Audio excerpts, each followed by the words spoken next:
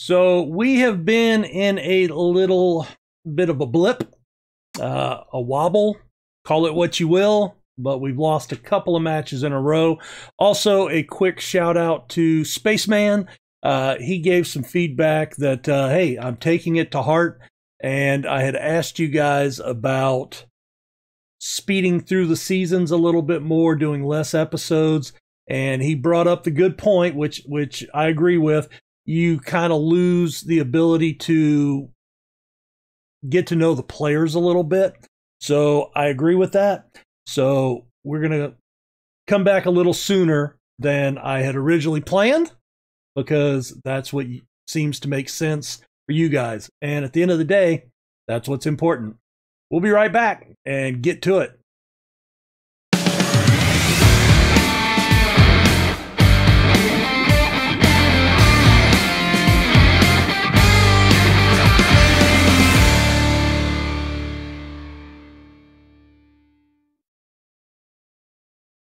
Hey guys, RC here, back with Football Manager 21. This is episode 20, Club 3 of our Journeyman save. And as I mentioned, thank you very much to Spaceman for taking time out to give some thoughts on the question I had posed a couple of episodes back. And yeah, sorry about the scratching. I got a little itch in my beard today, and I noticed that was showing up on camera. And, you know, I don't do the makeup thing, so we're moving on. Anyway, as you can see, after Brentford, we had a 1-1 draw with Notts County. Noel Mark scored again for us. Leeds United, a 2-1 win. Carlos Vitor getting a start due to injury, and Eric Graves with a 93rd minute game winner. Bristol City beat us 3-2. Mincer Jasufi getting a start, again due to injury. Noel Mark with yet another goal. And but we were down 3-1 when Mark's goal went into the net, and we could not get the equalizer. And Burnley, similar thing, a 4-3 loss. Mark, Pascarillo, and Rowe got a 91st minute, but at that point we were down 4-2 and no shot to come back. Today we're going to be having highlights from the league match with Tranmere, and then we'll be playing Kings Lynn in the FA Cup third round. Just taking a look at the competitions. They want us to reach the fifth round of the FA Cup. So this is pretty much a must-win, especially since we were taken out by Bristol City one round early in the Carabao Cup. Sitting mid-table, 9th position, 27 points from 18 matches, a plus 12 goal differential. I think what I'm going to take from that is the three-back format that we've been using last season and this is still working. We're supposed to be in relegation. We're we're at the bottom end of the top half of the table. We're still doing well. We're well above the infamous Kev ratio and plus 12 goal differential. There's only a handful of teams that are doing better than us. So probably need to stick with that. So let me get Tranmere played. We'll take a look at the highlights in just a second, and then we will move on to the match of the day. All right, well, we had to go with a slightly rotated squad this time due to injuries and match congestion. Chasson was named our captain, getting the start on the left wing, and he was ejected with a straight red card in the 20th minute, and we were scoreless until the 47th minute when Tranmere got the opening goal there.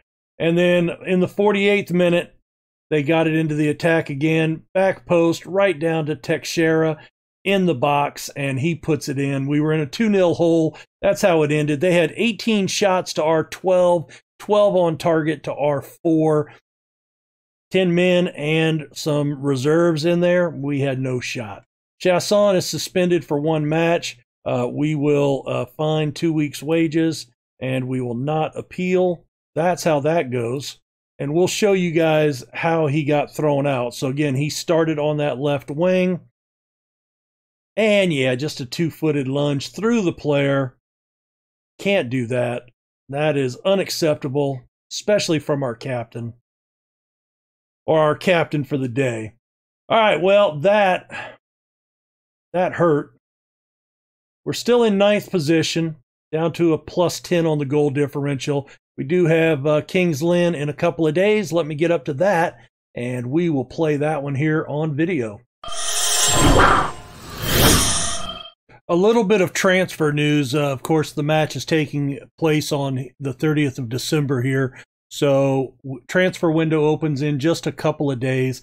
Sandy Ramsey, of course, he got mad early in the season when we tried to move him along, and then he came back and said, hey, I want to leave.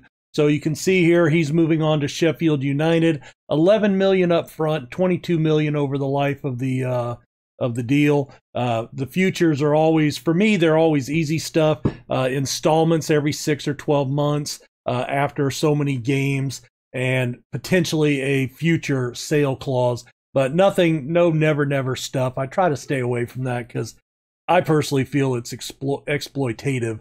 So I stay away from it. But hey, you know, do what you do. And I enjoy seeing how other people do their transfers. But I tend to stay just with kind of the base stuff. But Ramsey will be leaving us. We do have Kukelis is going back out on loan to Seattle. And a couple of other guys. Maney is also going out. Dorse is going back out on loan.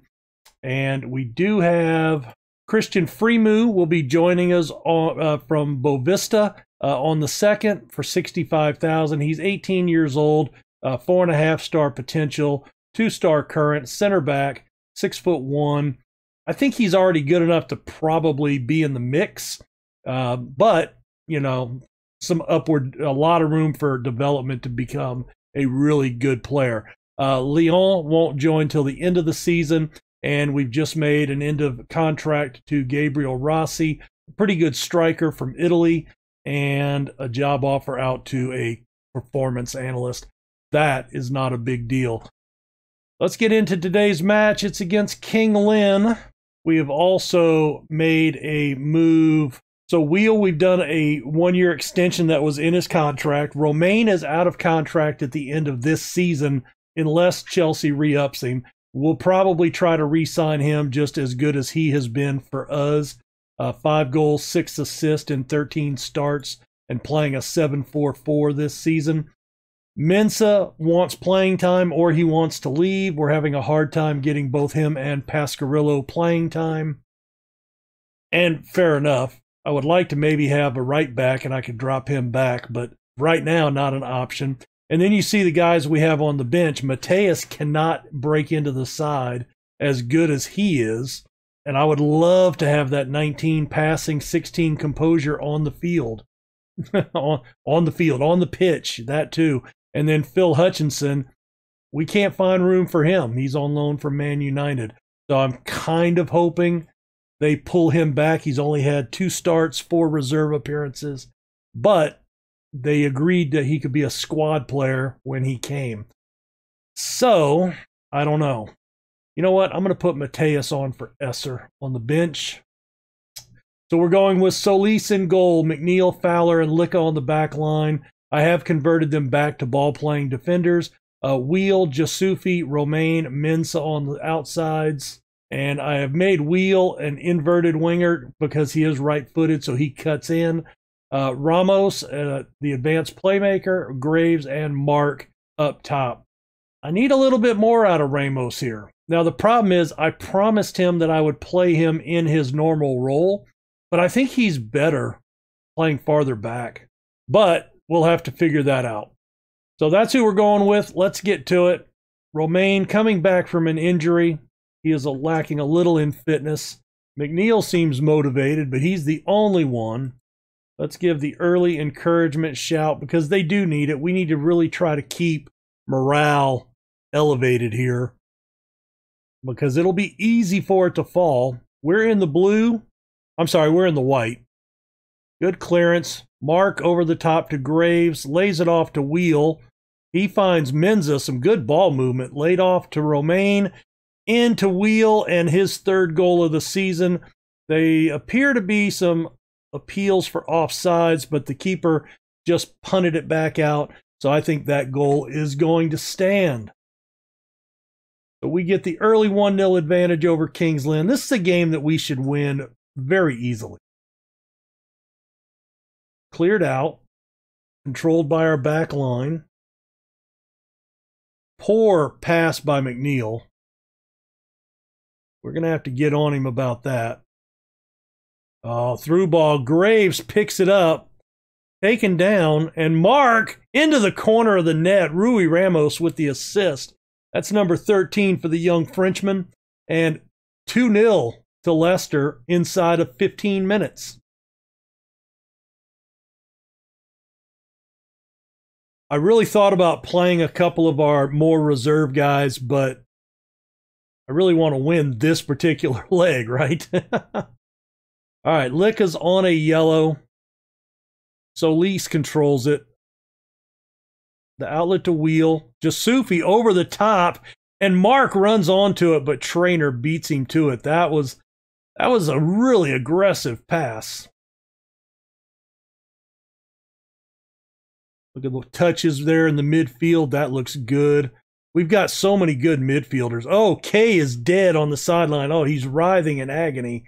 And Ramos is there for slot one back home. Unlucky they were down a player. But, you know, we weren't mandated to stop. But boy, he looks like he's in agony. Oh, just writhing. The keeper with the save, but it just went right back to Ramos.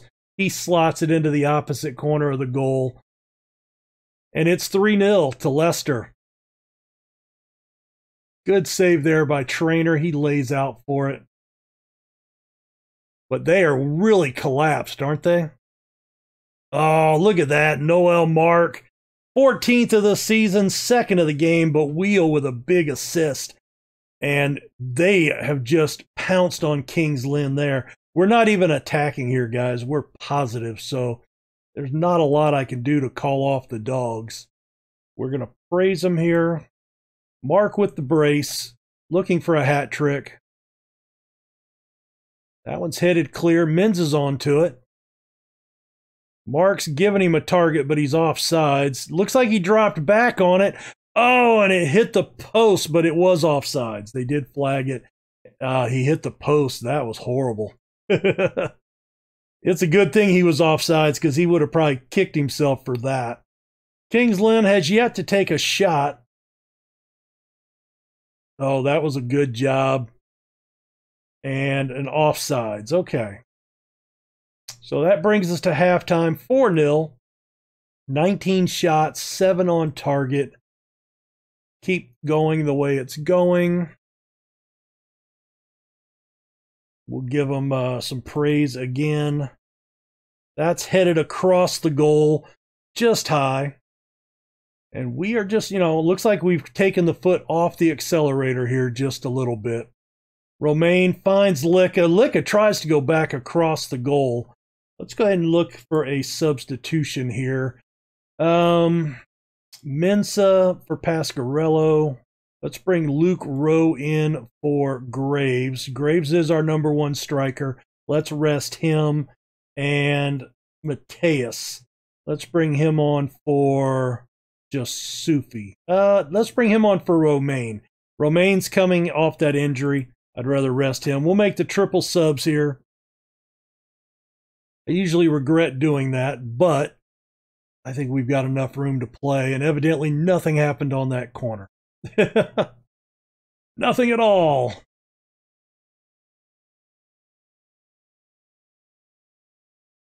All right, there's Wheel. Up to Rowe. And Rowe slots it in. His 2nd goal of the season. I really need to find a way to get him on the pitch. I just don't have anywhere to put him. He's right up. He could be, you know, Mark is a guy I want there. Graves I have to have in. I'd like Rowe can play that central mid, but I'm so heavy there. There's already guys like Mateus that I can't play that are naturals at that position. It's just crazy. I'm going to end up having to move some players, I think. Mark, oh, he hit it right at the keeper. He's going to really hate himself for that one. Because that was his hat trick. You don't get a shot at many of those. You better make them count. Russell Edwards makes the run the length of the pitch, knocked away by Mateus, who was tracking him very well. 5-0 advantage to Leicester into the 70th minute. 20 minutes left to play. And doing a good, solid job here. So Leeds goes out after it.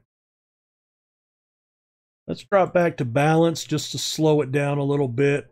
I think there was a foul there, and there is going to be a sending off. Price picks up a second yellow for the foul on Rowe, and he is off. That's too bad. I mean, you know, we certainly don't need to pile on here. They go to a 4-4-1. Boy, they're changing that tactic all over the place, aren't they? That's crazy just watching how quickly they're moving that around. Pasquarillo into the box. Mateus, what can he do? Nothing. He passes it over to McNeil. McNeil's farther ahead. Rowe is there. Can't get the shot away. Cleared over to Pasquarillo. That's into Mark, and Mark misses it. Missed the goal. And he hit it so hard it went all the way. He did a wraparound on the net. Mateus, the only one that did not get a 7.0 grade or better. Wheel, player of the match. Solid 5-0 win. A nice victory, well done. And that's, you know, even though it's a cup match that we should have won, it's going to be good to have that, right? Just to keep that morale up. I think we do have the 4th round coming up. We pick up 200,000 there. We'll tell Wheel, good job with the chances created. I'm looking for the draw. I think it's here in the next couple of days. So let's just move forward a little bit, see if that pops up here. All right, we're back for the draw for the 4th round of the FA Cup. All right, let's see. I don't think there's any seeding here. There are 40 teams left to play. So we'll just draw till it's us. All right. It would be nice to get a winnable match here. And we're going to get Crystal Palace, a fellow Premier League side. Not what we would have hoped for. It's a winnable match. They're 13th. It is winnable. So we will play that, I am sure.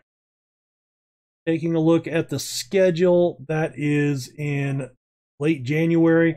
So why don't we come back for... We'll come back for Crystal Palace highlights, and then would really like to play Arsenal here. So why don't we do this? We'll come back for highlights for Crystal Palace and West Brom. We'll have 2 games of highlights, and then Arsenal after that. And we'll move forward that way. Guys, hit that like button. Subscribe if you're new.